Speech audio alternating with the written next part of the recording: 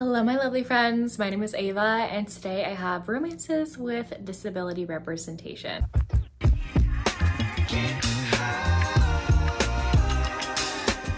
Next month in July is Disability Pride Month, so I thought I would recommend 10 romances that y'all should check out during that month. Put on your TBRs for July. Romance books with disability representation is like a big soft spot for me. I really love these books and I actively seek them out because I just want to see more representation out there. As someone who is chronically ill and disabled, I love seeing books with representation. I have quite a few rec videos. This might be like number 10 or something, honestly.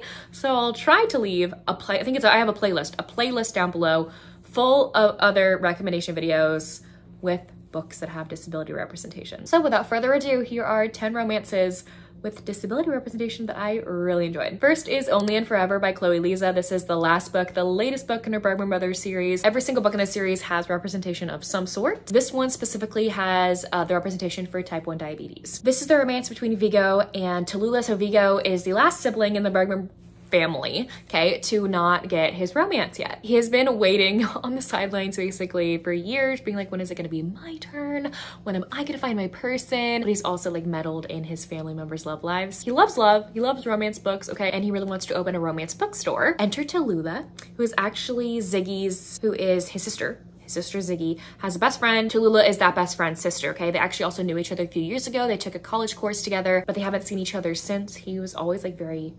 attracted to her, okay? Vigo essentially makes this deal with Tallulah where she will come live in the spare room that he has attached to the bookstore that he's opening, and he will, in exchange, help her write the thriller novel that she's just been stumped on. This is her second release. She already wrote her debut novel, and she has been just stuck writing her second one. He's gonna help her with that. And they end up falling for each other through the midst of all this, the forced proximity, their love for books, like, I love both of these characters so much, and it was like a great conclusion to this series. The representation for type 1 diabetes was really great. I don't have, by the way, type 1 diabetes. I don't have any of the conditions mentioned in this video, by the way, so take with that what you will, just letting that be known, okay? But if you're wanting a book with type 1 diabetes representation, I would recommend this. I really related to Tallulah in having a condition like you're gonna be stuck with for the rest of your life, and it sucks. Like, it absolutely sucks. I was crying in one of these scenes that I was reading where Tallulah, her sugar is really low one night and it's waking her up. Vigo has to help take care of her and she just starts like crying. She's like, I am so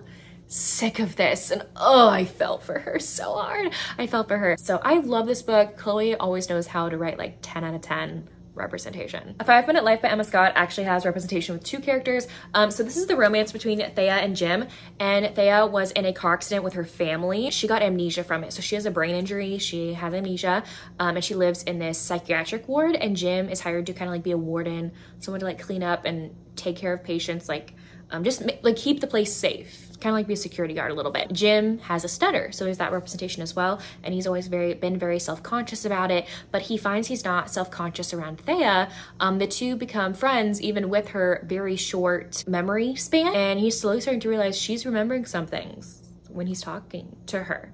And so yeah, it's their romance even with her like memory amnesia, and it's really interesting, it's really good. The Friendship Study by Ruby Barrett is a recent favorite of mine. I absolutely love this. I love a discussion of disabilities, chronic illnesses, neurodivergence in this book.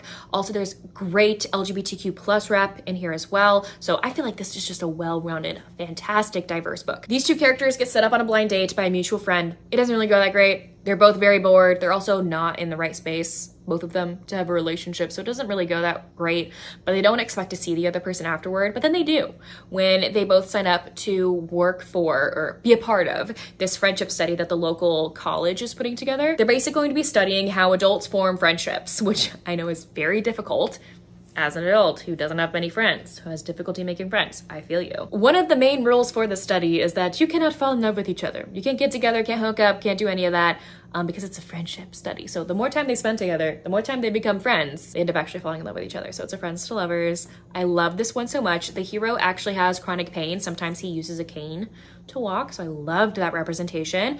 And the heroine might be figuring out that she is neurodivergent. So I loved the whole process of that, of her figuring out what's going on. Another book with fantastic neurodivergence representation is Truthfully Yours by Kaden Armstrong. This one is own voices for, I believe, anxiety and autism. It starts out at a kind of like a Comic-Con, if you will. The heroine and her best friend are going to watch this panel for this show that both of them really love. And she is in line to ask the panel a question when the little boy in front of her asks one of the actors a question. The little boy basically says that he's autistic. He really loves one of the actors, how he portrays one of the alien characters in this sci-fi show. The little boy asks him how he feels about his character possibly being autistic because he relates to him so much with the fact that he also has autism. And the actor just says some like really bad ableist things in response to that little boy. He goes off crying. The boy goes off crying, and the heroine, her question goes out the window, and she basically is like pulls her sleeves up and she's like, oh no. And she basically like disses him, goes off on him, yells at him for being an ableist snob. People video this. She goes viral online, but not in a good way. Like people start bashing her because she snapped at this guy for being ableist. Like, it was not good. It was not good, okay? Anyway, she's kind of like blacklisted from the internet right now, and she decides to take a vacation in Scotland and run this bookstore while the owner's on vacation. So she does that. She goes to the apartment above the garage, but then one of her first nights living there, someone like comes in and she full on like whacks him with like a pan or a baseball bat or something. And she realizes, what is this famous actor doing in this apartment? And it turns out he was one of the cast members on that panel. He was not the ableist dude. He was one of the cast members on the panel, and his sister owns this bookstore. And he's like, oh my gosh, I've been wondering what happened to you. I was like mentally clapping for you the whole time. He couldn't like outright say anything because it was against his contract to be like, oh yeah, yes, I agree with her, because he can't speak out about any of the actors or whatnot. But he's always wondered what happened to her and if she was okay. Anyway, long story short, these two have to be roommates for the summer, and they end up falling for each other. The heroine is autistic, and so there's that own voices representation, and I'm pretty sure our hero has anxiety, so that's where that own voices representation comes in as well. Another romance with a type 1 diabetic is Mountain Man's Bride. This is a short little novella where a heroine cannot afford insulin. Keeps going to the hospital, and the doctors are like, you gotta take your insulin. There's a reason why you're coming to the hospital all the time. You cannot, like, you have to take your insulin. She goes, I cannot afford it. Like, I can't afford it. Give it to me then. So her best friend decides to put her on a mail order bride website. Our hero is this cowboy rancher mountain man, and when his parents passed away, they basically said like, all you and your brothers can get your money or inheritance once you get married. And so he just decides to get a mail order bride and get the heroine like shipped to him, okay? And she's like, okay, I'll go along with this because I need health insurance, and he can provide health insurance, and he does just that. Once he realizes that she's going through some health problems and she cannot afford her insulin, he marches right up to the hospital the moment that he meets her and is like, you're getting this, we're getting this for you. And he really takes the time to take care of her with her type 1 diabetes. I really love the representation. It was really good. This is novella length, so it is a little bit shorter. Just wanted to let you know. Next is a paranormal one. This is a werewolf shifter romance. This is The Tyrant Alpha's Rejected Mate by Kate C. Wells. This takes place in a werewolf pack that's off in the woods, like very like distant from human society. They don't interact with humans at all. But anyway, the hero is the alpha of the pack, and the heroine realizes that she is his fated mate. She's one of like the lower people of the pack in the totem pole. When she tells him that like, oh my gosh, you're my mate, he's like, no, you're not. I wouldn't know if you were my mate. You're not my mate. I don't feel anything. She's heartbroken from this. Basically, like, her heart is cleaving in two, that she's getting rejected from her fated mate. So she goes to the local witch of the pack and asks her to sever the bond. The witch does what she's asked to do. And once she does that, the hero starts to feel something. And he's like, oh crap, I think she was my fated mate. I think I kind of screwed that up. So he decides to start groveling his butt off. I really loved this one. It was really good. It got me in my paranormal romance kick. The heroine in here has a limp. She has a leg injury and she walks with a limp. So that's that representation. And the hero really tries to help her and make her feel comfortable and make sure she's not experiencing any more pain that she already does daily. So it discusses like chronic pain in here, which I really appreciated. Next, I have The Bachelor Bargain by Madison Michaels. This is a historical romance, obviously. This book starts out with the heroine figuring out that one of her close friends died, and she wants to find out who this person is that is killing a bunch of women in London. And so she needs the bastard of Baker Street, Sebastian, to help her figure out who is doing this. And so they kind of team up to try and track down this killer, and through that they end up falling for each other. It's that simple, but I really loved this one. The representation in here I was not expecting going in, but she's a cane user. She has a limp as well. She has some chronic pain, and so I loved that. I love seeing mobility aid users also in historicals because you don't really get to see that a lot. She has some like secret things going on with her cane, which is also really fun. Like when you got like a dagger or something hidden in your cane, it's also really fun. Then I have a fantasy one. This is Ballad of Sea and Sky by Madeline Elliott.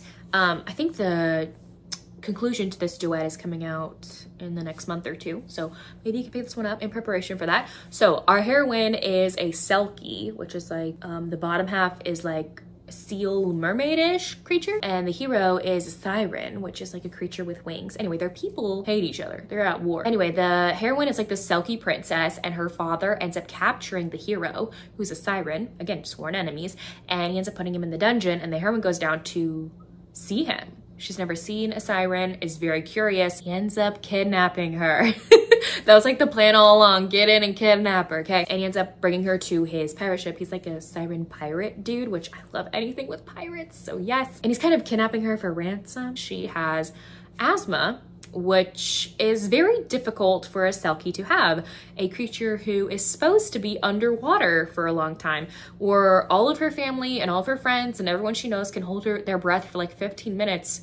She can barely do 3. It's really hard for her to swim in the ocean. So I really loved seeing that representation. You don't see that anywhere, especially in a fantasy book. Anyway, the two of them are forced to be around each other while he kidnapped her, but then they also get stranded on an island together, so it's forced proximity. It's actually really fun. An alien romance that I have is Craving His Mate by A.G. Wilde. I think every single book in this series, the heroine of this alien romance series, the heroine has a disability of some sort. So the heroine from book number 1 was born with only one arm, and this one, our heroine is a wheelchair user. And oh my gosh, trigger warning in here for like people treating someone with a disability like garbage. Like, it's awful. So she gets kidnapped by evil aliens, okay, and forced to work in this space tavern, but they won't give her her wheelchair. So she has to hold a tray and drag her body across the ground because she literally cannot walk. And all these aliens like get off on the fact that she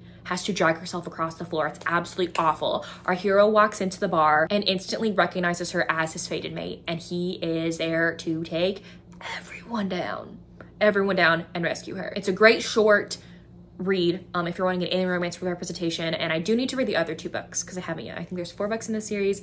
I need to pick up the other 2, but please trigger warning in here if you don't want to read about someone being like absolutely mistreated. Don't pick this one up. And the last one that I have is another novella. This is Follow Me to the Yew Tree. The author reached out to me to send me this book because it has own voices representation for ulcerative colitis. This is a great short read. So our 2 characters, I think this is like historical-esque. Both of them are traveling somewhere and they end up across each other's paths, and they're like, okay, let's just travel together. So they do that. It's kind of like that simple. The 2 of them fall for each other while they're traveling across these lands, and the hero is the one with ulcerative colitis, and he's dealing with feeling self-conscious, having this horrible pain in him. Like, I felt for him so hard, and the heroine just being there to console him and to help him every step of the way. So again, if you want a like shorter read, I definitely recommend this one. Anyways, there you have it. Those are 10 romances with disability representation. Let me know down below if you've read any of these books or if you plan to, but if you don't feel like commenting any of those things, you can leave me a tree emoji in the comment section down below. But anyways, thank you all so much for watching. I will see y'all soon in my next one.